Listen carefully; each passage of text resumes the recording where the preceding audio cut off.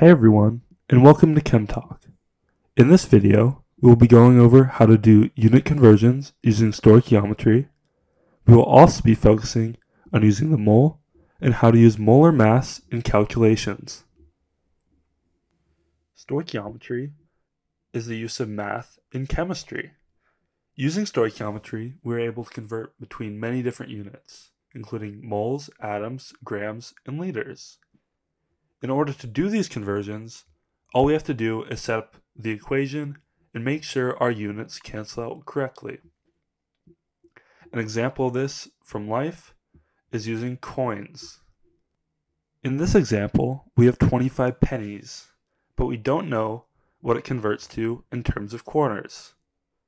But we do know the conversion to nickels, so we'll start with that.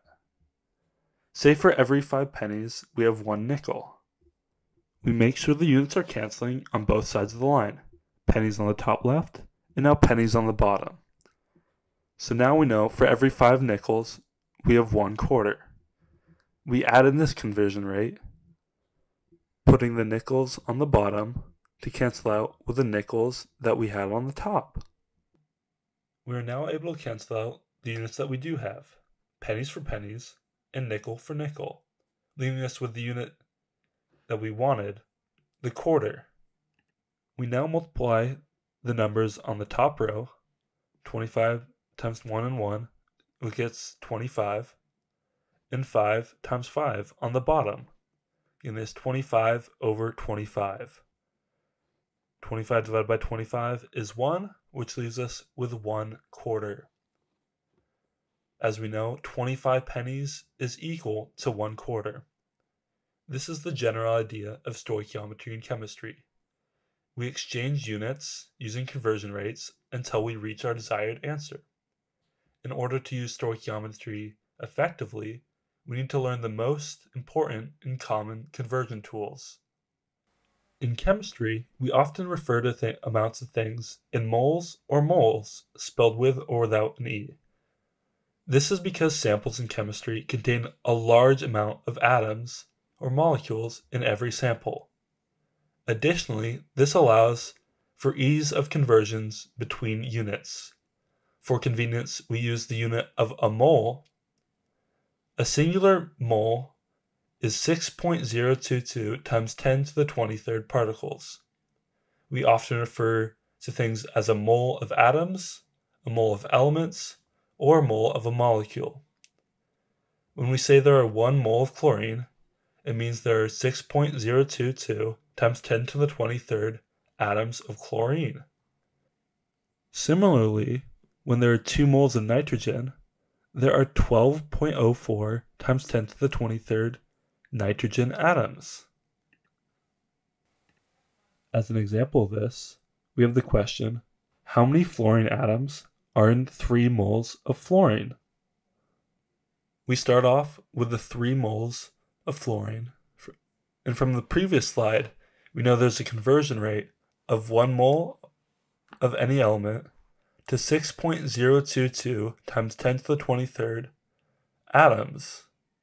If we do the same stoichiometry setup, canceling out the units, multiplying and dividing across, we'll get 1.81 times 10 to the 24th atoms of fluorine.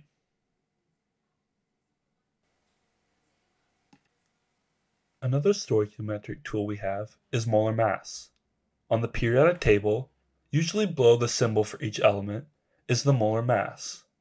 The molar mass refers to the mass of 1 mole of that element. The picture to the right shows a zoomed-in picture of the carbon on the periodic table. The number below the C is the molar mass of carbon, around 12 grams per mole of carbon. This exists for every element on the periodic table. For example, 1 mole of hydrogen weighs roughly 1 gram. When looking at zinc, the atomic mass is 65.4 grams per mole. For every mole of zinc, there are about 65.4 grams of zinc atoms. We can use the molar mass to convert between grams and moles. Furthermore, we can use moles to convert between particles such as atoms, molecules, or ions. This is a common question that we'll come across when dealing with molar mass. How many grams are in this amount of moles? In the first example, we're given 2 moles of oxygen. From the periodic table, we know that 1 mole of oxygen is equal to about 16 grams of oxygen atoms. We correctly line up the units for our conversions, multiply across and divide, and we find that 2 moles of oxygen is about equal to 32 grams of oxygen atoms. We can do a similar problem with an entire molecule, as long as we know the molar mass of its parts. We can add them together and get the molar mass of the entire molecule. So for water, or H2O, it has 2 hydrogen atoms and 1 oxygen atom. Hydrogen has a molar mass of 1, and oxygen has a molar mass of 16. Adding the 16 plus 2, 1 for each hydrogen atom, equals 18 grams per mole of water. Using the same stoichiometric conversion, we can find that 5 moles of water equals 90 grams of H2O. In this final example, we combine both the use of moles and molar mass together. The problem states, how many atoms is in 12 grams of lithium? So let's remember the different tools we have. We have the molar mass of lithium, which is 6.941 grams per mole, which we get from the periodic table. Additionally, we know the amount of atoms in a single mole, which is 6.022 times 10 to the 23rd. We keep the same process as previous problems. We line up our conversion rates, making sure our units cancel out. In this case, we must flip the molar mass ratio in order to line up the grams of lithium on the bottom with the grams of lithium that we started with. We do the same thing with the moles of lithium and the atoms of lithium. We cross out our units, then we multiply, cross, and divide. Our final answer is 1.04 times 10 to the 24th atoms in every 12 grams of lithium. Stoichiometry is the heart of chemistry. In a chemistry laboratory, different formulas or reactions require certain measurements or dilutions that aren't always obvious. Stoichiometry is a skill that is practiced and used in every single chemistry reaction in every chemistry lab. It is an important skill to learn to become proficient in chemistry. In this video, we learned that stoichiometry allows chemists to convert between units and determine accurate measurements.